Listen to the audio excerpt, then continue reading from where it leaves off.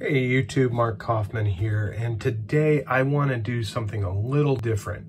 I want to go through the 1996 catalog from Rolex. Now you're asking, why do you have this catalog? Well, this catalog to me marks the heyday of Rolex for me, and it's also the Rolex that I grew up with. I was born in the 90s, and when I thought Rolex, this is what I thought. I personally do not like their modern watches, and I would actually prefer to own one of these watches more than anything else they produce now. So let's go through this catalog together. So let's take a look. And I'm going to try and hold this thing pretty steady, so if you wanted to read any of the information like this, you can do so, and I'll allow you to pause it as I go through, and I'll give you enough time to do so.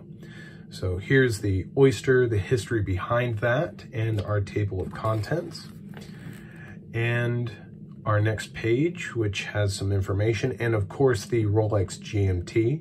At the time, I don't think this was their highest selling model, but now Rolex only makes this specific model in either their 904L steel or in white gold, which I believe the Coke, they haven't made a Coke yet, but they make the Pepsi, and I believe they do that only in white gold.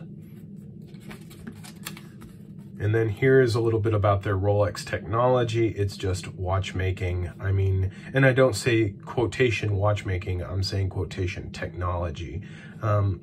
It's watchmaking through and through. A few things are new that they have pioneered, but everything has pretty much stayed the same. And here we go. Rolex Oyster Collection. Now, as I go through this, I think I'm gonna point out one of, and let me take a quick sip of coffee here. I'm gonna just point out the one watch that I would buy, or if I'm not gonna buy any of them, I won't. I'll just tell you, no, these appeal to me. But I'll let you know which one I would prefer to have in my collection. So out of all these, I'd actually prefer this one. And this here is a very classy piece. This is definitely a classy piece. I prefer the Oyster bracelet over the Jubilee in two-tone.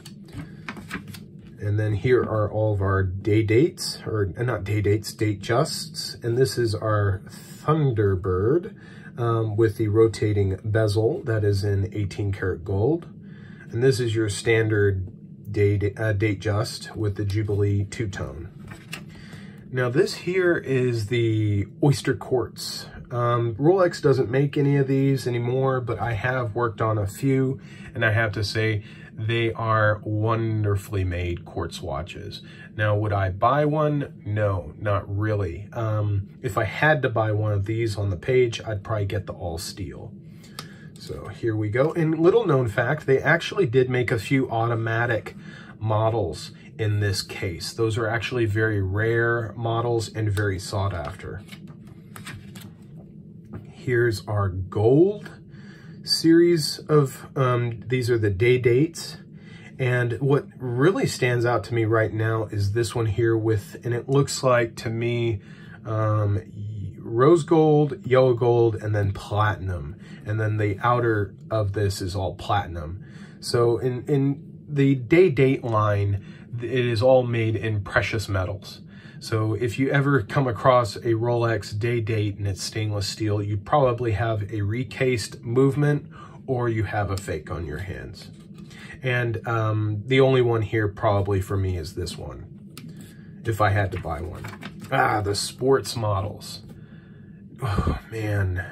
I actually, in the past, I actually have owned the 14060, and personally that is the piece de resistance of Rolex Submariners. It's the perfect modern day Submariner, and it has all the modern tools and attributes of the Sub, but it is simplified because it has no date, and it is just a fantastic piece. If I had to have one of these, it would probably be that one because I used to own one.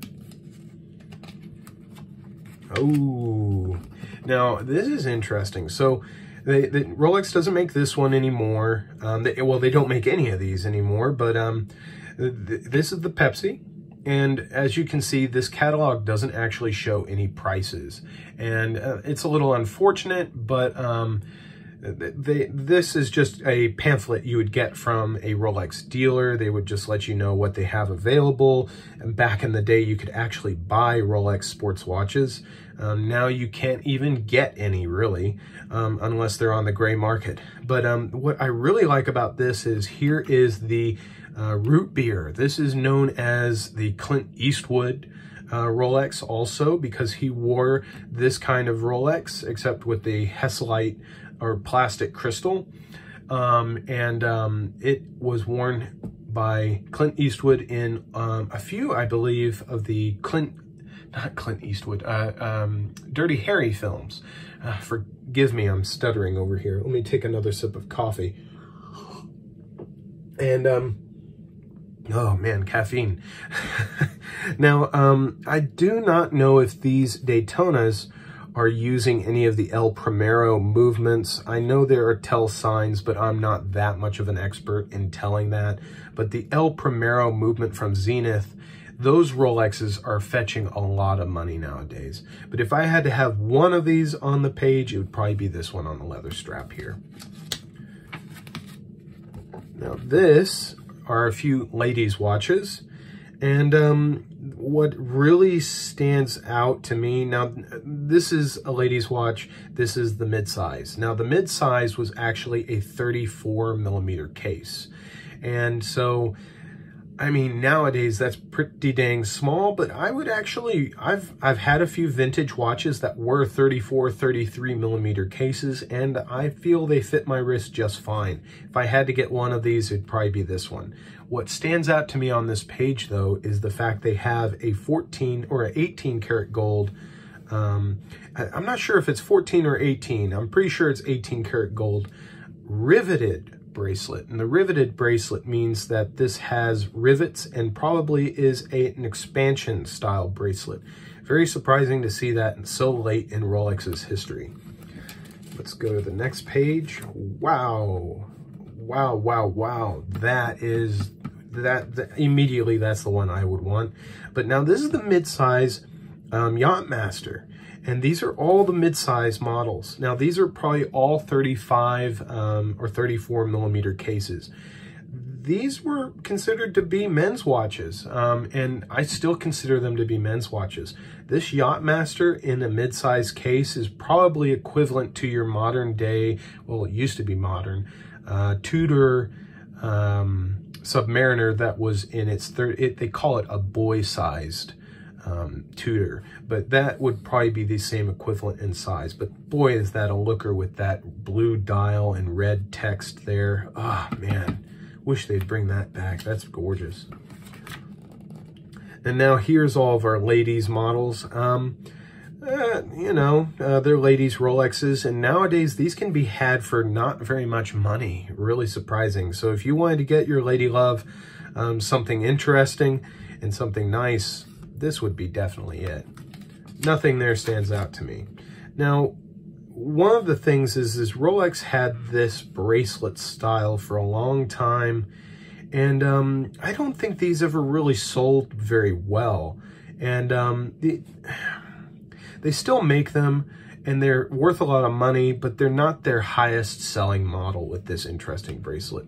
Rolex is really known for the President, Jubilee, and Oyster style bracelets. And that seems to be it.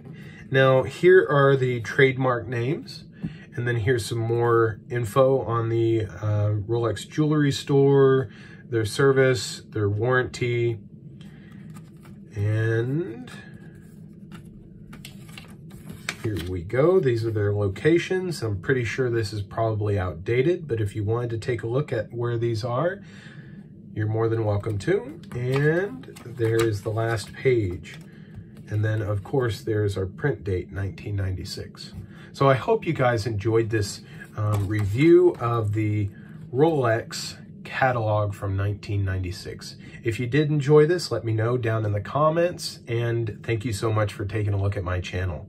Talk to you guys in the next one. Bye-bye.